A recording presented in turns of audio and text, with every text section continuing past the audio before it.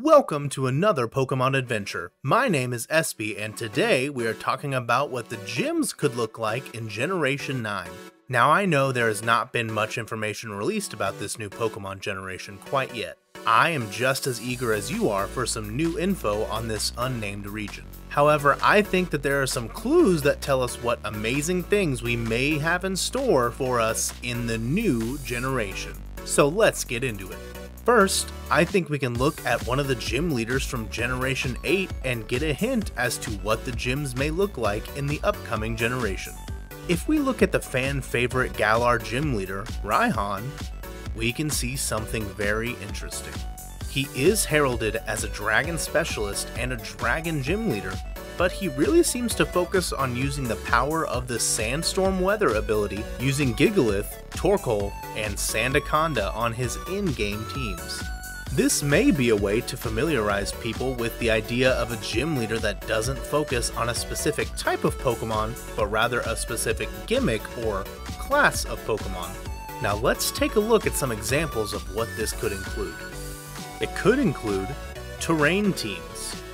Gym leaders could utilize the effects of terrains and Pokemon that benefit from them rather than just having a monotype team, such as utilizing Pokemon that benefit from the psychic terrain to overcome the opponent.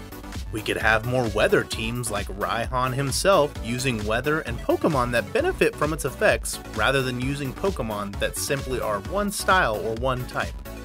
Next, we have one that would be extremely difficult and aggravating to overcome.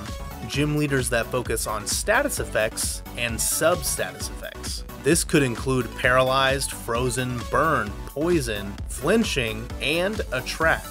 Imagine having a gym leader that uses attract to keep your Pokemon missing and then continually beats you down while you miss it over and over.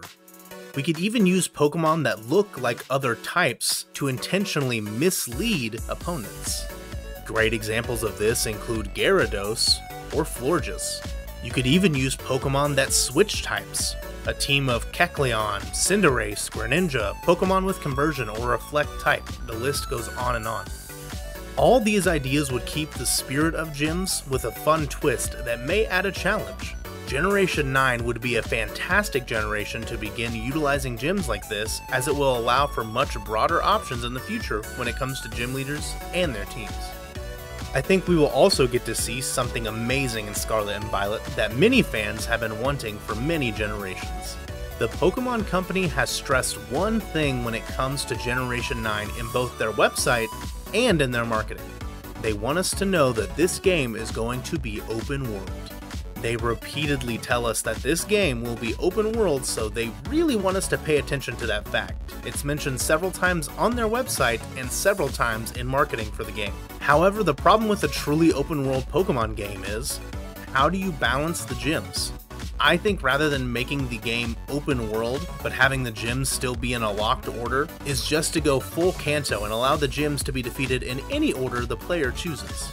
Speaking of choices, you should hit that subscribe button below and check out my older videos, but if you don't, that's okay too. It's your choice, and I respect that about you.